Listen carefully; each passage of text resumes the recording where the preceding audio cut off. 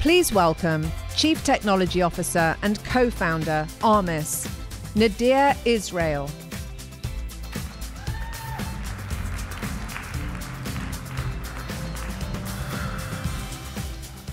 Okay.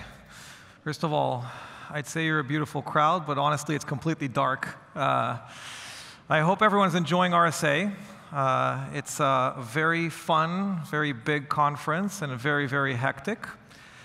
I don't know what you made of the title of this and kind of what drew you in, but to me, when I look at that, I think Minority Report, precog, see crimes before it happens, stop it. And honestly, it's not that far off from what we'll talk about today and what technology can enable to do today, minus taking out eyeballs and other kinds of things in the original movie. A little bit about Armis real quick. Armis deals in resilience and risk. It deals in reducing risk and in making an organization actually secure. Our mission is to stop attacks before they happen. Stop them before they hit some of the most powerful and important organizations on the planet.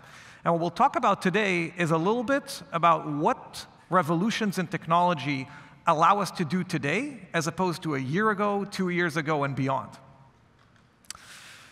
So let's start with the bad news. The bad news is that in that cybersecurity war, the good guys are losing. We all kind of feel that to a degree, but there's two main reasons why that is. One is technology adoption, especially on the AI side, by the attackers. We'll get into that in a little bit. But the other one goes back to an age-old pain and question that even 9 years ago at the formation of Armis, we heard from CISOs, CIOs, and everyone we talked to. No one knows what they have. You know, we can talk all day long about exposure management. We can talk about all the great things that you could do with all the data that you have. But a lot of organizations are still stuck way behind that at doing manual asset inventory, at doing the very, very basics. Those two together cause an incredible inadequacy between attackers and defenders. And we'll talk a little bit today about how to even that playing field and what to do with that. First of all, when it comes to the attacks and what AI can do today, we can talk a big game, but attackers are already playing at it and already doing things. Some of these are more familiar than others. Deepfakes have been around for a little bit now. I think that most companies here in the room probably have already experienced the CEO WhatsApp or Zoom call to the finance department to get something through. I know that Armis itself has as well. And as we kind of move into the spectrum of different capabilities that are out there, these, and none of these are any more science fiction. The idea of polymorphic malware and things that can adapt midway through, a variety of different attack platforms that can take advantage of contextual agentic AI, all of these are absolutely science fact and things that are being used in the wild. You only need to Google anything from Worm GPT and a variants of that to pretty much any kind of platform that's out there that's being used by APT groups or by just run-of-the-mill cybercriminals. The biggest problem with all of this isn't even how much it generates scale and speed for the organizations and the criminal organizations that use it.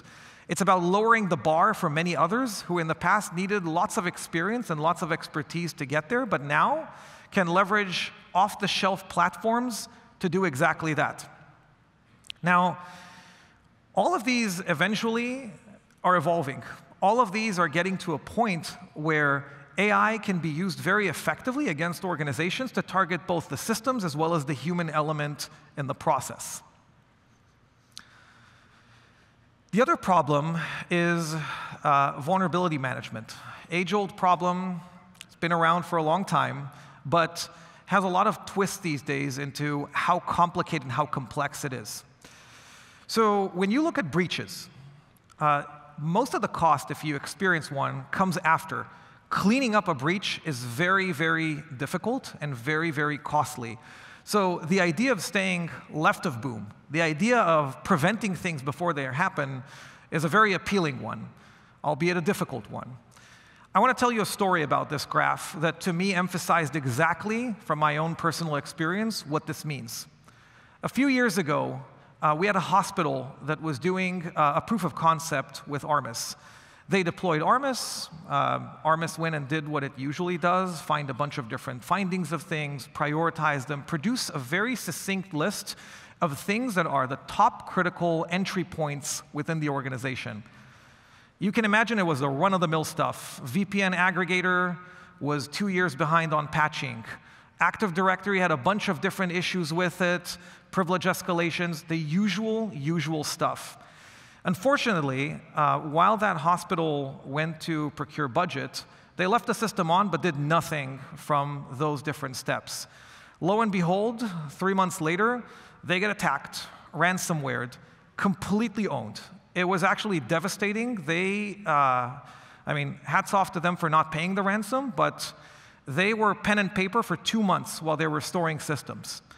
Now, ironically, since Armis was there, no one was actually looking at it, but it was there, and being a passive system at nature, it caught the entire thing. And as you can see exactly what happened and what transpired within their environment, they came in through the VPN aggregator, they made their way laterally to the Active Directory server, and from there, it was everything. Now, when you contrast these two things, the ease of just how much and how efficient it is to go and solve those VPN aggregators and Active Directories of the world versus the cost of 2 months of no operation, pen and paper, the discrepancy is enormous. And this graph doesn't even begin to do it justice. To us, this means that it's inevitable that organizations should be thinking about how to move from being reactive to proactive. How do we move from a decade of education in the market that all you need are a bunch of detection and response tools, assume you're already breached, have a bunch of alarms and sirens everywhere, and react to things, versus have a very proactive approach of how to lock your doors and windows and prevent attackers from coming in the first place. We did a survey recently, very recently. It's part of our cyber warfare report. And organizations by large, the statistic is that 58% of organizations feel that they are almost entirely reactive to threats that manifest. They do virtually nothing that they would perceive as proactive. They only respond to things. That, to me, is a statistic that we have to collectively change. But again, that's a difficult thing. Why is it so difficult? It's difficult because the example I gave of that hospital is great in hindsight, right? Okay, we gave the right findings, but how would they know? That's because organizations actually have a ton of findings to contend with. A typical enterprise today has millions of vulnerabilities and security findings that they need to sift through. Most of them are not relevant. Very few of them are. Most of them are not top of mind for attackers. Very few of them are. But teasing out exactly what those special data points, what those particular things need to be, that's the hard part. And that's the part that today, again, technology exists to actually do way better than we have in the past. So, wouldn't it be great if we actually did have an early warning system? If we understood exactly which threats are out there that could manifest within our environment, and in fact are manifesting in other environments? Wouldn't it be great if we could sift through all these millions of different security findings and vulnerabilities and find exactly the ones that I should care about? And while I might care about all of them, I should definitely prioritize the ones that I need to fix right now before they could take advantage of. Now, if you take this and combine it with what we talked about before of AI being prevalent more and more in attack platforms, I think that the reality is we have to move faster, we have to move more effectively and more efficiently, and we have to be able to utilize these types of systems in order to get ahead of opponents. So, To give you some idea of what exactly early warning could be, we're talking about what if you had 2 months head start on something like Log4Shell? What if you could have weeks to months ahead of pretty much every other major type of attack out there? That's the type of early warning that can exist today. And that might sound like magic, or it might sound a little bit like, okay, that's an exaggeration. But the reality is, it works in both directions. It's knowing about the really bad stuff ahead of time, but it's also knowing about the 98% of things that don't matter in the sense that no one is actually taking advantage of them. The second piece, by the way, that's important here to view things from an attacker perspective is that the entire industry for the last 2 decades has got us used to thinking in terms of criticality of things. What is critical, what is hard? But attackers know this too. And the reality is that attackers, a lot of times now, don't look at the top of the CVSS score list. They look at some of the mediums, they look at some of the highs, and they chain them together to create entry points because they know that we can't actually manage the entire list and stack of all the vulnerabilities. So again, knowing something evidence-based that is going to happen is a crucial and critical piece of this. So let's talk about how this type of system or how this kind of technology could be at work and what we could actually do with it. So the early warning idea comes from the fact that attackers also have their own chain of events and their own timeline for productionalizing things. When an attacker goes out and tries to attack a bank, new 0-day, 365-day, doesn't matter what they end up using, there's a whole chain of events that need to happen before that kind of attack takes actual place. First of all, there needs to be some sort of prep, some sort of recon. Secondly, there's usually a weapon test that happens somewhere, one or more. And thirdly, at the end of the day, all of these, as it culminates towards entry, lateral movement, and actual compromise, there are a bunch of different signals and a bunch of different things that can be collected from in and around the global environment that would predict certain behaviors. So let's take a kind of a typical attack chain and kind of dissect that in that way. First of all, the chatter. This is a pretty easy one. I think anyone who has used any kind of LLM can see the benefit and understanding of what LLMs can do with intelligence today that traditional methods over the last few years have not been able to. Traditional threat intelligence is all about keywords, domains, things that somehow reference your organization, and then you get stuck with the work of actually doing the analysis and understanding, does this make sense? Is this related to me? Is it stale? Is someone actually talking about this in any kind of meaningful context? All of these different things.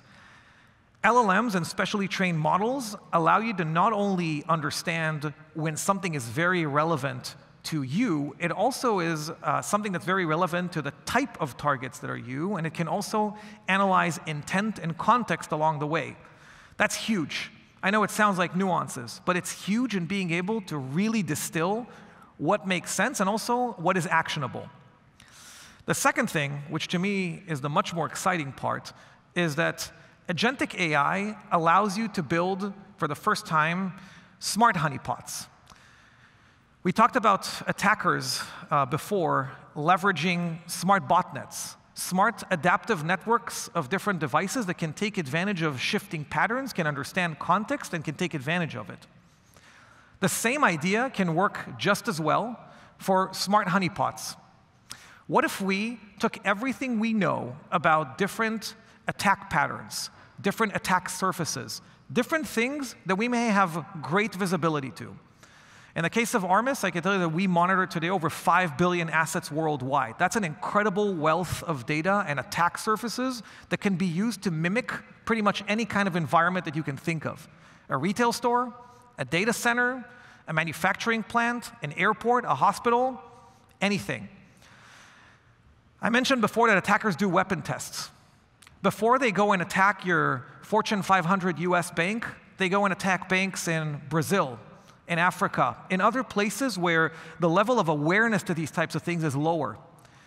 If you position those smart honeypots in the right places and take advantage of that, you get forewarning of credible attacks. Not only do you get the forewarning of that, you see who is attacking them, you see how they're attacking them, and you can build even on the fly TTPs that detect those types of exploits that you can then disseminate and protect yourself, or at least detect when things are happening. Put all of these together, and what you start getting is a really interesting system that morphs on its own, that detects threats on its own, that implicates particular threat actors along the way and gives you all the information of who's doing what and where. And the most important thing of all, it makes it extremely actionable. This isn't just another needle in a needle stack. This is very specific, which CVE, which exploit, which security finding, which misconfiguration is being taken advantage of, and what exactly is the attack path that is used after that.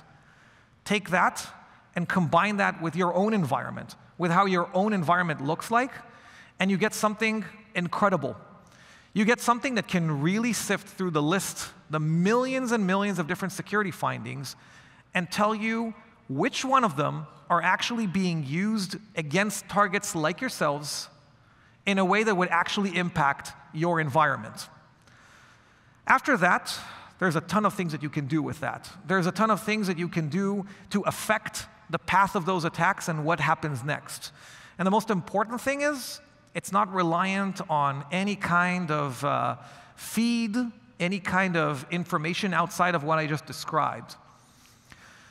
I will say that the results are pretty spectacular when it comes to the early warning. Those examples I kind of mentioned offhand, like Log4Shell or others, aren't made up.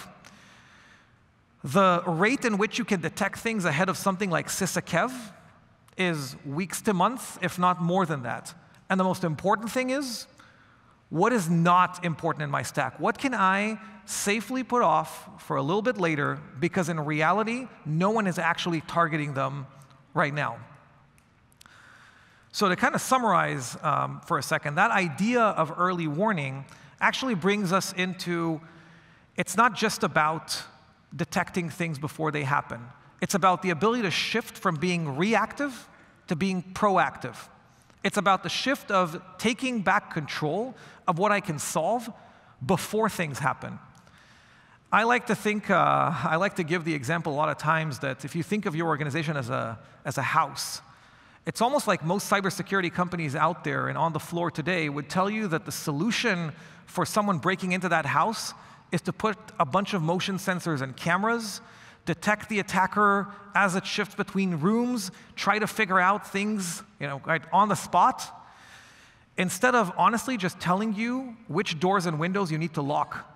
That's a much more efficient, much more cost-effective, and much more effective way of doing things. Yes, that house, for most of us, is a house with millions of rooms that we don't even know how to kind of account for, and part of the challenge is intelligently saying which doors and which windows. But it's very doable, and AI, despite the buzzword of it all, is transforming massively what the art of the possible really is. And the great thing is, you don't even have to have your environment in order to start adopting some of these technologies. This type of thing can help organizations that are even still doing pencil and paper asset inventory. And there's plenty of other technologies out there that can definitely benefit a proactive risk management approach before we even get to any kind of attack actually happening. From my perspective, the ability to be proactive, the ability to have evidence to the things that you're actually tracking, and the ability to be preemptive. That ability to do precog, to figure out what's happening and fix things before they actually attack you, that directly relates to the mission I mentioned at the beginning. Stop attacks before they happen and achieve actual security. Thank you very much, everyone. Continue having fun at RSA.